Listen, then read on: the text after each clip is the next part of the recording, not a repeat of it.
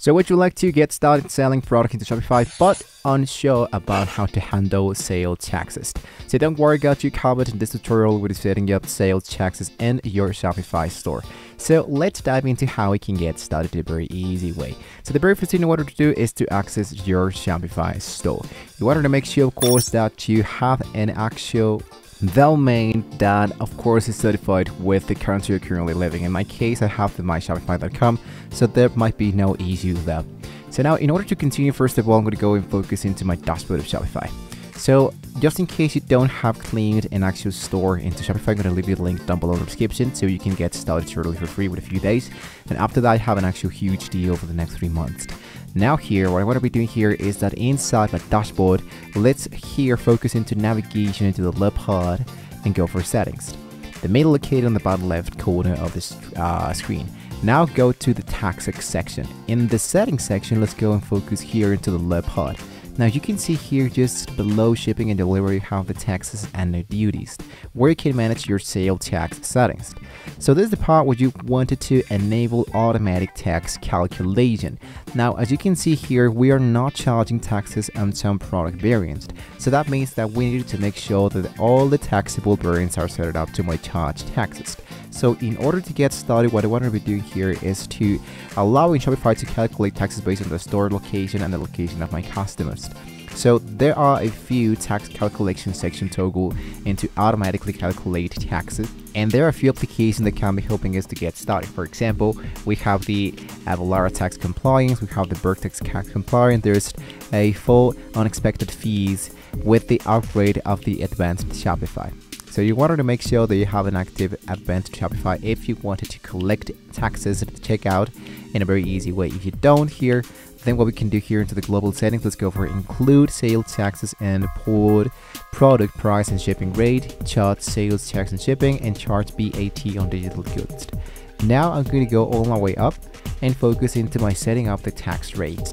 So scrolling down to the tax regions and rate section, here you can add tax rates for different regions where you can have nexus or are required to collect sales taxes.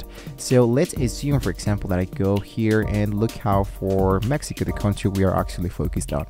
So as you can see, I'm going to click in here. I'm going to make sure that we have saved this first.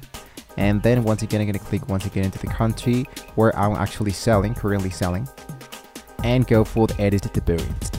So usually here it's going to be sending me into the products where we don't actually charge taxes. You can enable all of them if you wanted to by just going here like this, and automatically I'm going to just move this all the way down. Or I can just move my mouse like this.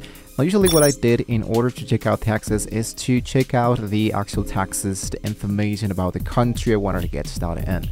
So for example, if I'm focusing today into Mexico, I could see here that the value added tax is from 16% up to 20% for United States and Canadian imports. And for the rest of the world, the EBIT rate is from 19 and 20. So with this information, I can use this information, of course, to add it directly into the value of every product that I do have directly into my store. And you can go here, once again, focus into back, and here you can start collecting the percentage that I have just make the research in. So for example, here I have the 19%. I'm gonna hit now into save, and there we go. Even what I can do is to set only the actual shipping zone in the regions I wanted to collect taxes. And of course, I can save those taxes and leave it as it is. And here is my collected data report. So we have the filling of the return where we can show which taxes are filled into the behalf of a marketplace channel like Facebook or Google. If we have any questions though, we can check this with a tax professional. But here, this is like the best idea of how you can get started with the taxes with the tax platform, which in this case is going to be helping us for this paid service to calculate taxes on every order based on the most up-to-date tax rules. There's another way how we can do this without having to, let's say, focus into a new plan, which is focusing into a third-party application. And for that, let's focus here into applications.